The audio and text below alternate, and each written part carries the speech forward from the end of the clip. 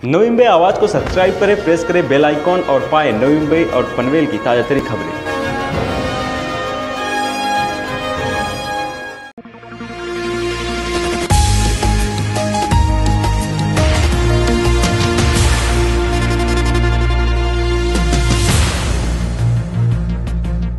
आजवर मराठा समाजाकडून अनेक मोर्चे व आंदोलन शांततेच्या मार्गाने काढण्यात आली।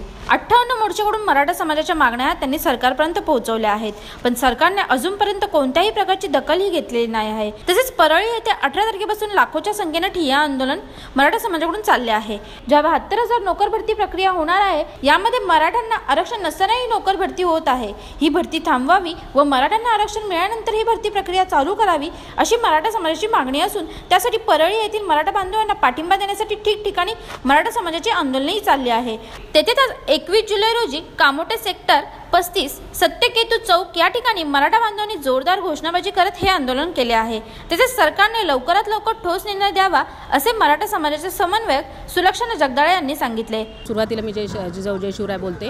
आज इथं आम्ही जे आंदोलन करतो आहोत ते मराठ्यांच्या काही मागण्या आहे सरकारकडे आणि त्या पूर्ण झालेल्या नाही। गेले 3 वर्ष जर मराठा समाज जो आहे लढतो आहे आपल्या मागण्यासाठी, पण सरकारने त्याकडे लक्ष दिलेलं नाही। आज आमचे परळीतले बांधव उन्हा पावसाची परवा न करता तिथे आंदोलन करतात, तरी एवढं पावसाळी अधिवेशन होऊनही त्याच्यात कुणीही त्याच्याबद्दल आवाज उठवलेला नाही आहे। तसंच कोपर्डीच्या भगिनीवरती जो अत्याचार झालेला आहे त्या संदर्भातही ठोस निर्णय घेतलेला नाही आहे। परत नोकऱ्याच्या संदर्भातही मराठ्यांच्या मुलांना जे आरक्षण पाहिजे आणि त्याच्यामध्ये नोकऱ्यामध्ये त्यांना जे आरक्षणात पाहिजे ते पण अजून ठोस निर्णय सरकारने या घेतलेला नाही आहे। म्हणून आज इथं आम्ही समस्त मराठा बांधव जमलेलो आहोत आणि मराठा समाजाच्या आरक्षणाबद्दल सरकारने लवकरात आणि त्वरित निर्णय घ्यावा हीच आमची मराठा समाजाकडून अपेक्षा आहे। तेथेच उपस्थित मराठा बांधवांनी आपल्या भावना व्यक्त केल्या। मराठा आरक्षण हे आम्हाला मिळालंच पाहिजे। पहिली मागणी खूप महत्त्वाची, गेले कित्येक दिवस मराठा हा आरक्षणापासून वंचित राहिलेला आहे। आता कुठेतरी कोपर्डीच्या ताईला न्याय भेटावा त्या संदर्भात मराठा आरक्षण चालू झालं आणि तिथून पुढे याला जो जोर धरला या मागणीला आणि 16% जे जाहीर केलेलं आहे मंत्र्यांनी ते आम्हाला मान्य नाही। जोपर्यंत 72 आम्हाला मराठांना आरक्षण भेटत नाही तोपर्यंत 72,000ची भरती नोकर भरती यांनी जाहीर केलेली तोपर्यंत होऊन देणार नाही। यांनी जाहीररित्या GR काढावा आणि आम्हाला मराठा आरक्षण लवकरात लवकर जाहीर करावं हीच आमची मागणी आहे। मुळात मी या ठिकाणी हे सांगेल की आज मराठा आंदोलन हे प्रत्येक ठिकाणी चालू आहे। कोपर्डी ताईवर जो बलात्कार झालेला आहे तेव्हापासून ही आंदोलनं मराठा समाजाने हातामध्ये घेतलेलं आहे आणि यामध्ये कुठलाही राजकीय क्षेत्राचा राजकीय भागाचा हे नाही आहे। तर हा एक मराठा समाजाच्या आरक्षणाचा खूप मोठा मुद्दा या ठिकाणी उपस्थित झालेला आहे। सगळ्यात महत्त्वाची गोष्ट मला या ठिकाणी सांगायची की प्रत्येकजण म्हणतो की मराठ्याला शेती आहे, परंतु शेतीमालाला कुठे हमी भाव आहे का, हा एक मुद्दा या ठिकाणी निर्माण होतो। शेतीमालाला हमी भाव नाही, मग आमची मुलं शेतामध्ये प्रत्येक वर्षी आयुष्यभर जुगारच खेळत राहणार का? तर शेतीमालाला मराठ्यांचे हमी भाव असणं ही सगळ्यात महत्त्वाची आणि मोठी गोष्ट आहे। दुसरी महत्त्वाची गोष्ट म्हणजे आता जी नोकर भरती सरकार करत आहे त्या नोकर भरतीमध्ये जोपर्यंत सरकार विचार करणार नाही की मराठ्यांना जोपर्यंत आरक्षण त्याच्यामध्ये दिलं जाणार नाही तोपर्यंत मराठा कुठल्याही परिस्थितीमध्ये ही नोकर भरती होऊ देणार नाही। ही आंदोलनं संपूर्ण महाराष्ट्रभर अशी चालू राहतील तोपर्यंत कुठलाही मराठा शांत बसणार नाही। सरकार आम्हाला लेखी काही देत नाही तोपर्यंत ही आंदोलन थांबणार नाही असे मराठा समाजाचे समन्वयक विनोद साबळे यांनी सांगितले।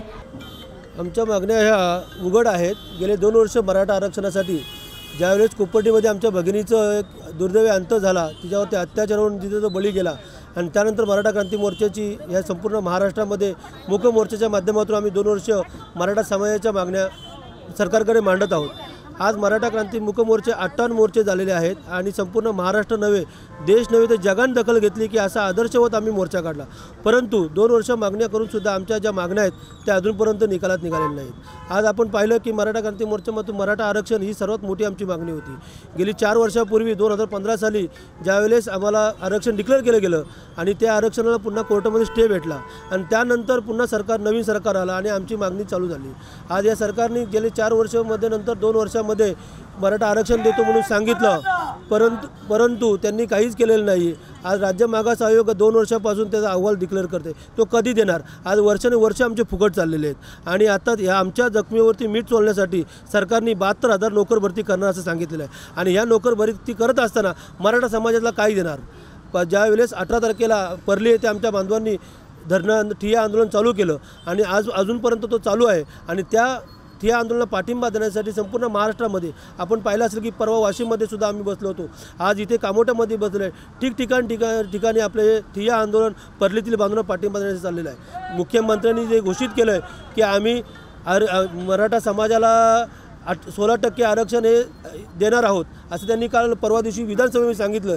पण कसं देणार? आज त्यांनी सांगितलं देणार म्हणजे ही 36,000 भरती झाल्यावरती देणार, मग कुठनं देणार? 72,000 भरती झाल्यावरती देणार, तर मग कुठनं देणार? असं चालणार नाही। जर का खरंच मराठा समाजाला न्याय द्यायचा असेल तर पहिली मागणी आमची की जोपर्यंत मराठा आरक्षण डिक्लेअर करत नाही तोपर्यंत ह्या 72,000ची भरती करू नये। आणि जर का तुम्ही तसं करणार असाल तर त्याच्यामध्ये स्पेसिफिक जसं प्रत्येक गोष्टीला आरक्षण आहे, जर 52% आरक्षण आहे तसं त्यांनी 68% करायला पाहिजे। आणि त्या ॲडमध्ये असं दिलं पाहिजे की जी भरतीवर आहे त्या भरतीमध्ये 16% मराठ्यांसाठी राखीव असं ज्यावेळेस अधिकृतपणे येईल तरच मराठा समाजाला न्याय मिळेल, अन्यथा मराठा समाज शांत राहणार नाही। आजपर्यंत शांततेच्या माध्यमातून आम्ही प्रत्येक गोष्ट करत असताना परंतु जर का आमच्या तरुणांचे जे भविष्याविषयी जर खेळत असतील तर मराठा समाजाला शांत बसणार नाही। आज आमचे गनिमी काव्याच्या माध्यमातून तुम्हाला बघितलं असेल 18 तारखेला अचानकपणे परलीचे ठिय्या आंदोलन झाला, 20 तारखेला आम्ही वाशी येथे घेतला, आज इथे घेतला, असे एक आंदोलन आमचे चालू झाले आहेत। आणि पुढे काय त्याचा प्रकार घडेल याला संपूर्ण राज्य सरकार जबाबदार असेल, म्हणून सरकारने लवकरात लवकर मराठा समाजाचे जे प्रश्न आहेत ते निकालात काढावेत, आम्हाला न्याय द्यावा ही आमची मागणी। व्हिडिओ जर्नलिस्ट साई पवारचा प्रिया भुजबळ यांचा रिपोर्ट।